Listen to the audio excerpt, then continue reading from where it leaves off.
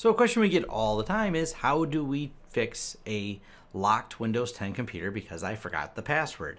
We have a lot of computers that come in for this. People think there's some magic that we do or some program that we buy. Actually, most of the programs we found just don't work anymore since the latest updates of Windows 10.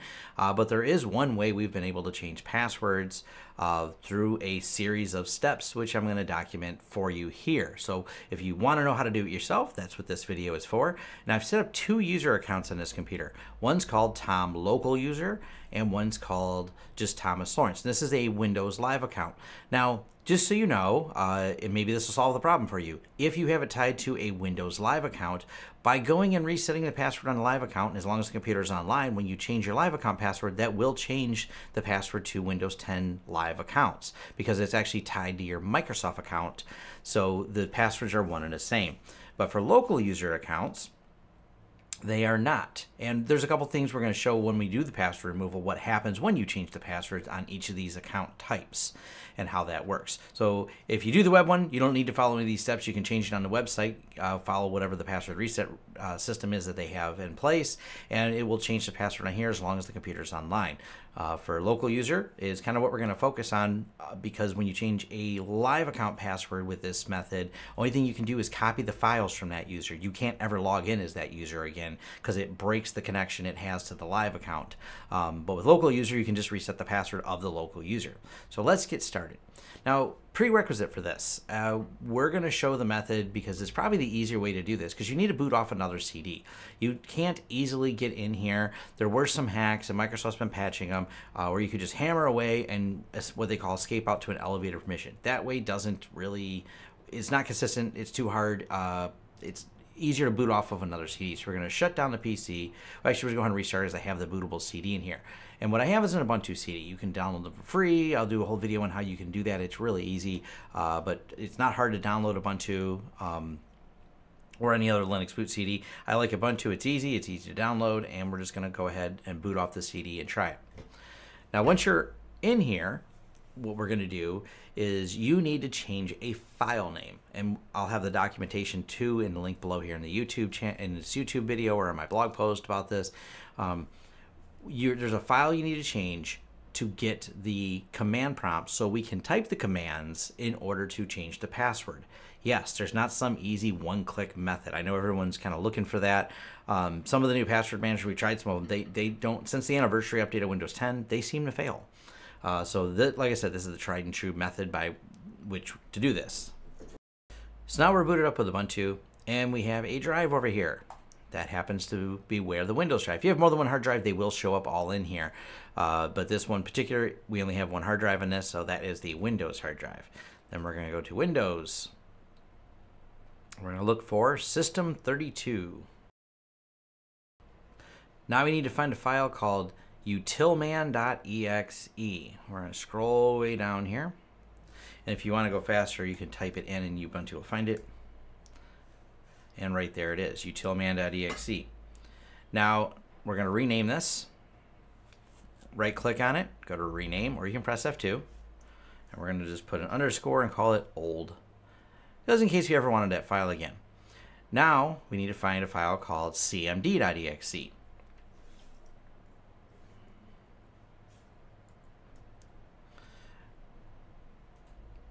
Now, you can rename this, but I'm actually going to recommend you copy, paste, and now we do a rename on this, and we're going to call it utilman.exe. Same name as that. Now, by doing that, what we have done is replace utility helper with CMD, command prompt, and that's all we had to do here. Now we're going to go ahead and shut down this. So now we're back in Windows 10 and we have the two local user accounts here. Now the next step is we've replaced utilman.exe with cmd.exe. Well, we made a copy of it. So we go down here to the bottom to the ease of access, which is normally what launches utilman. And what it does is it launches an administrative command prompt.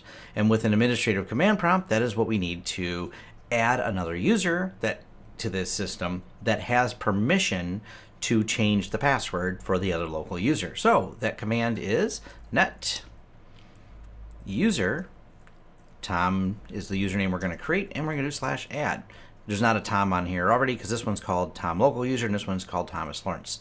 So net user Tom add. And then the other command we need to do is net local group administrators. Now make sure you put an S at the end of administrators because it's a group and it's not the administrator. And then the username Tom and add, because what we're doing is giving this newly created user administrative permissions on this system. Command completed successfully. Now we only have 2 users here. When we restart this time, the third user that has no password, because we created this user without password, now we'll have permission to go into the machine. So we'll let it reboot here. And there's our new user Tom that we created. We can log in and it's going to give me the welcome screen. Okay, now that we're logged into the user, we can go here. We're going to open up the control panel.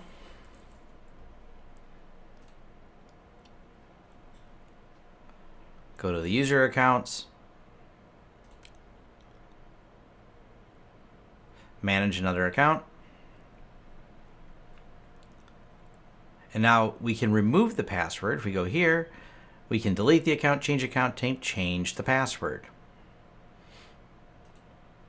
And by not doing anything, now there's no password on that account. So that removed the password for that account.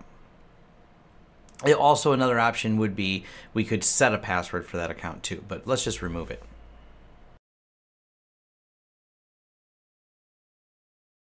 And now we can sign back in as Tom local user. Now, the one problem is, and we'll go here to the control panel, user accounts,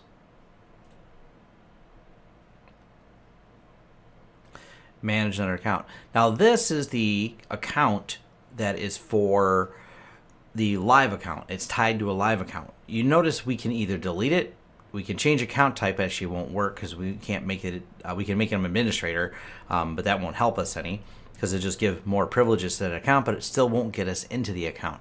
There's not a lot you can do when this happens. Like I said at the beginning, the only way you can change a live account is you have to change it on the web, make sure the computer's connected to the web, and it will change the password for the account. Or we can delete the account, which is often what we have to do, and say keep the files.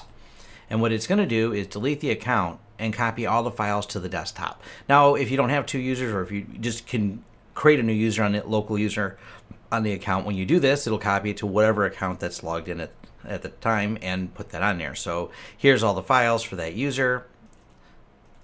All the desktop documents, favorites, music, videos. You may lose any personalized settings that weren't saved inside of here, but you would at least have all the documents and pictures and music that you may have had stored on that user account. So that's it for changing a password on the account. Hopefully this is helpful for you and it shows the process that we generally use to do this. If you like the content in here, like and subscribe. Thank you. And shut down. Yeah, shut down anyway.